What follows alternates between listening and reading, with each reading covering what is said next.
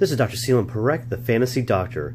Demarco Murray and the Dallas Cowboys had a good night. They pulled out a win against the Eagles, but Demarco Murray sustained an injury to his right fourth metacarpal, breaking it. He is going to need surgery, so let's take a look at Woody behind me and see what will happen with Demarco Murray in the operating room. So we're going to zoom in into Woody's hands here, and this over here is his thumb. This is his fourth finger.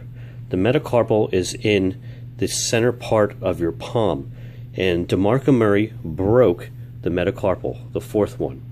What will likely happen is that he will get plates and screws placed onto the metacarpal to hold the broken pieces together.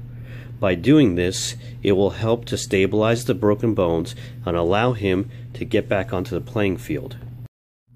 I know Cowboys Nation is looking forward to seeing Demarco Murray play against the Colts on Sunday, but I do think that it is unlikely for him to play this Sunday.